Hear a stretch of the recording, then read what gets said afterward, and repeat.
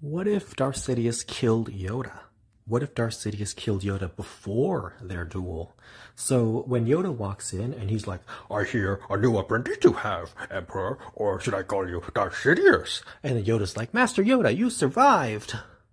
And then Yoda's like, "Surprise?" And then Darth Sidious is like, "Master Yoda, your arrogance blinds you. Now you will feel the full power of the dark side." And Darth Sidious shoots Yoda with lightning and Yoda gets knocked out. And that's the moment in this scenario, that's the moment where Darth Sidious jumps up to Yoda's unconscious body, and Darth Sidious sticks his lightsaber on Yoda's forehead, or the back of his head, and ignites it, and Yoda dies immediately. So Darth Sidious has killed Yoda, Yoda is dead. Now I think Darth Sidious would keep Yoda's corpse for propaganda purposes. He might use it to have it on display at a museum so that all the citizens of the Empire can see the corpse of the terrorist Jedi Master who was taken out, the leader of the terrorist Jedi Order.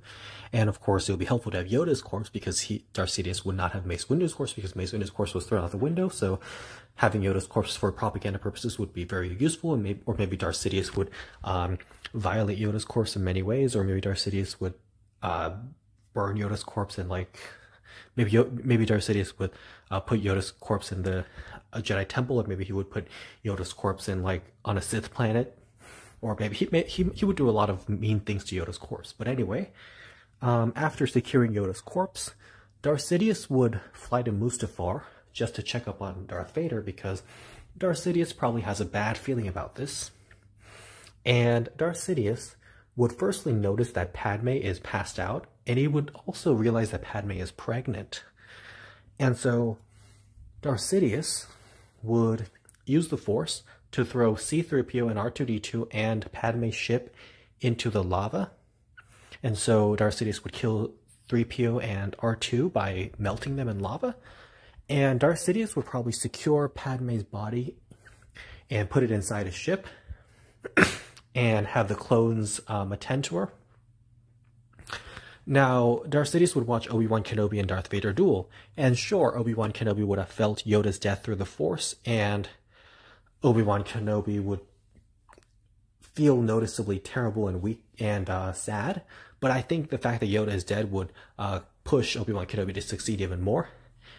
And let's say Obi-Wan Kenobi still gets the high ground, and Darth Vader jumps, and so Obi-Wan Kenobi cuts Darth Vader's legs off, and Darth Vader falls into lava and gets burned.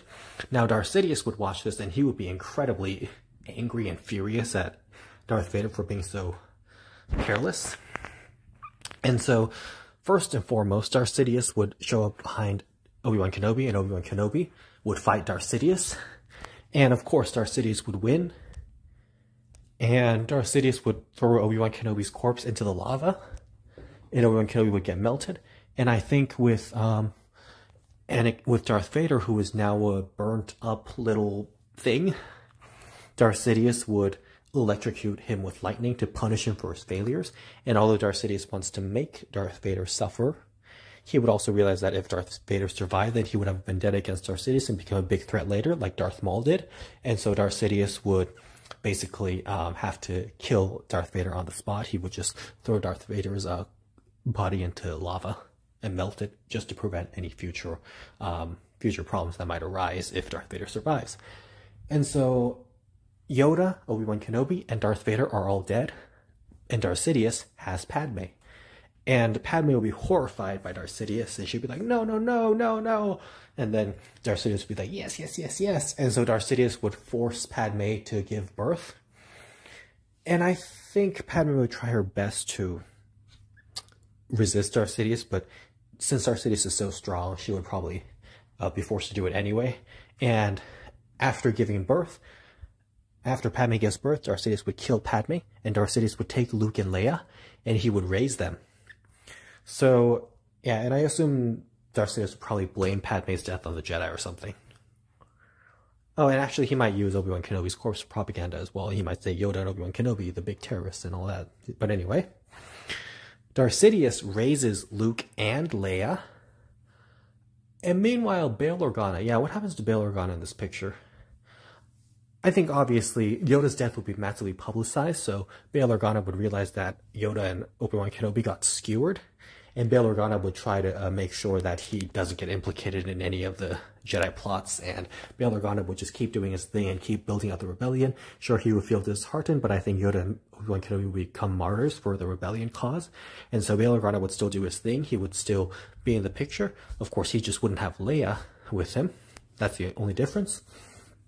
And so meanwhile, Darth Sidious would... I don't think Darth Sidious would take a new apprentice immediately. I think he would raise Luke and Leia to be his new apprentices. And so the Inquisitors would still do their thing. Darth Sidious would still do his thing. And I think in this case, Kirik Infala would probably come to kill Darth Sidious. Kirik Infala from the Charles Soule comic, that is. Darth Vader comic, that is. And so Kirik Infala would fight Darth Sidious, and Darth Sidious would kill Kirik Infala. Farron Barr would do his thing, and Darth Sidious would kill Farron Barr. Darth Sidious would find Eith Koth and kill him, because I don't think Darth Sidious would allow for Inquisitors alone to handle Eith Koth. I think Darth Sidious would try to handle it himself. And Darth Sidious would also try to go after Jocasta Nu, and he would try to kill her. Although I think Jocasta Nu would be smart enough to realize that if Darth Sidious gets a hold of her, then it's going to be a disaster. So I think Jocasta Nu would probably